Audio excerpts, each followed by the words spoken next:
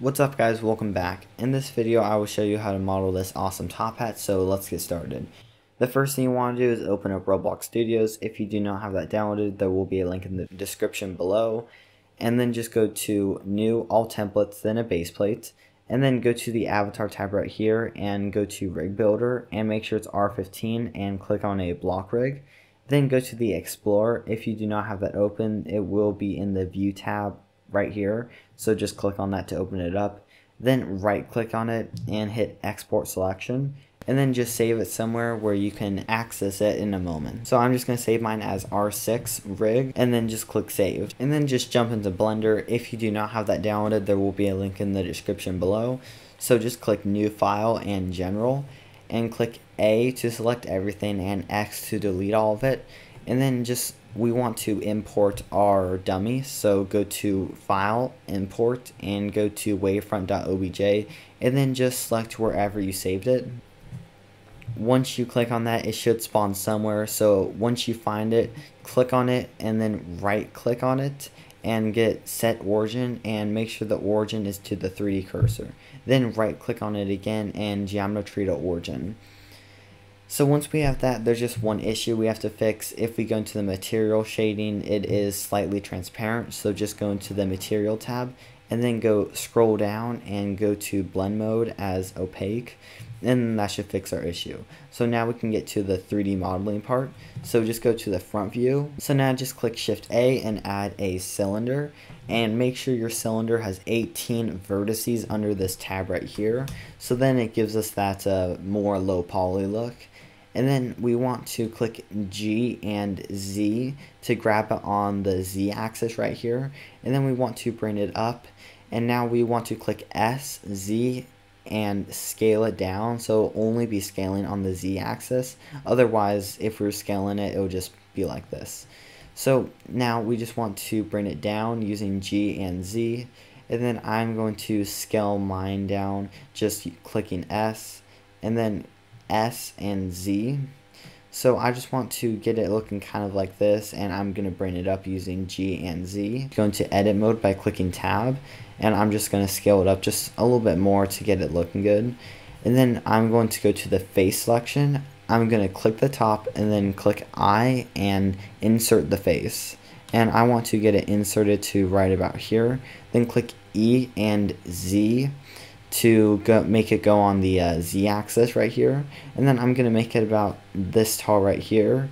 I am going to click Control R to add a loop cut right here, and then just click on it and then drag down to whatever size you want your top hat band to be, and then go on the face selection mode and click Alt and click on a face right here to select the band all around your top hat. Click E and just don't move it anywhere, and click S, Shift, Z to scale on the X and Y axis. And then I'm just going to scale it out to right about here. And then I'm just going to select the top face and then just scale that out a little bit. So now we have all the geometry of our top hat made. So now I am just going to I'm just going to go on the front view, and I'm just going to click this button right here, which will let us select faces that we can't see. So I'm just going to grab this and I'm going to click S, Shift, Z, and then I'm just going to scale that out a little bit, and I'm just going to turn the transparency off, and I'm just going to grab this along the Z axis and bring it up a little bit.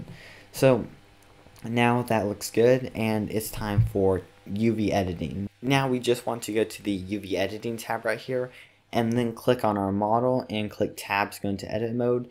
Then go to the front face right here, and then click A and click U to unwrap, and then do project from view. So it will display on the UV mapping our project from view. And then I'm going to open up a color palette, and you'll see this palette is very common if you watch other modeling tutorials.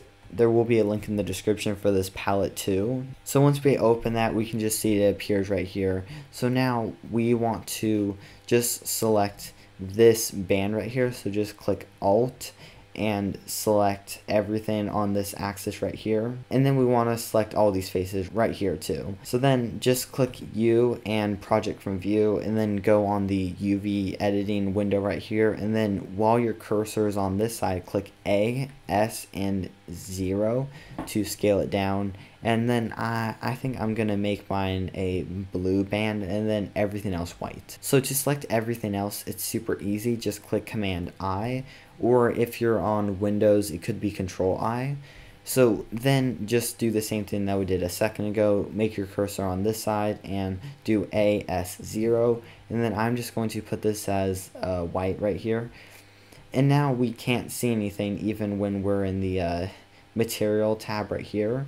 So we just want to, while we have the model selected, go into the material tab, click new, and base color and a image texture. Then select our palette that we have. So now you should see that it's the same colors that we had on our palette. And one more thing we want to do is we want to select on it, then right click and hit shade smooth. And then go to the normal tab right here and go to normals and select auto smooth. So now that will make us a nice smooth top hat. And then actually I still think that the top is short, so I'm just going to bring that up a little bit, and I think that looks a lot better. Alright, so now we have all the modeling done. All we need to do now is export it back into Roblox Studios. So to do that, just click on it and then go to File and Export and Wavefront.obj down here. And then just save it somewhere, and then limit to selection only. Make sure to do that, or else it will include our dummy. Then click export. So now just jump back into Roblox Studios. Just open up a baseplate file. If you still have your other baseplate open, it will work in there too. It doesn't really matter. So just click Command I or Control I, and then search mesh part right here. And then now we just need to go into the properties. If you do not have that open, just go to the view and then just click this button right here. And then click on this file icon and then just grab it wherever you saved it. And then just click open right here. Click no on this button right here. So now you see we have this awesome top hat right here. I think it turned out really good. I'm just going to scale it up by clicking this button right here. Or it is Command 3 on Mac and probably Control 3 on Windows. And then I'm just going to click Shift while I scale it up, so then it proportionally scales. I'm just going to import a dummy that we can put this on, so I'm just going to click on a block rig.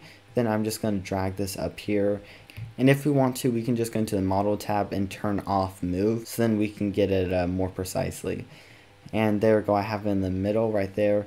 And I think that looks super good. You could totally have this in a game if you wanted to. So that will wrap up today's video.